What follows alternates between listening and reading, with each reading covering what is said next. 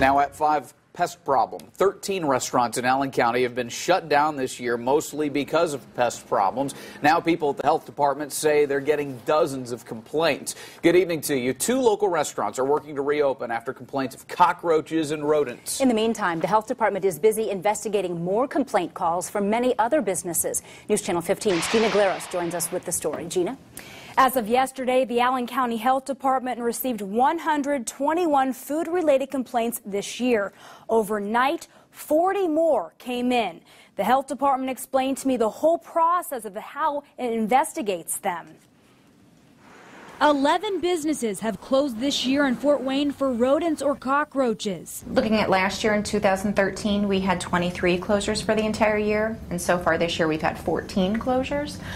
So it is a much higher number than what we've seen. Ann Applegate, director of the Food and Consumer Protection Division, says the notice of closure sign posted outside these facilities is creating awareness. And folks are reporting more complaints into the health department, and as a result of those complaints, we're going out and doing investigations, and we're finding these problems that people have reported to us, and it's resulted in closures. How many and where are they? You know, I guess would be my big concern. So, and what are they doing about it? Applegate says one of the health department's field inspectors goes into the business, checks to see if it has a pest control service, its level of sanitation, if it's structurally sound, and if there are any pests.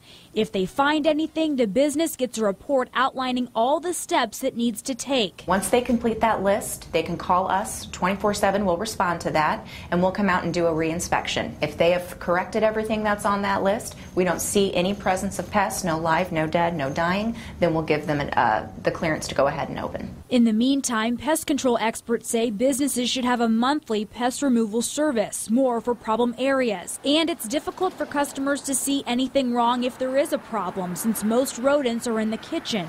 You want to fight the battle in the back of the house versus up where the customers are. So it basically boils down to, as far as what they can see, it's very difficult because everybody can cover up anything. It would take a long time to go back. I wouldn't say never go again, but you would have that stigma. You would think about it. Pest control experts say the cold weather could also be forcing rodents inside. Gina Glaros, News Channel 15.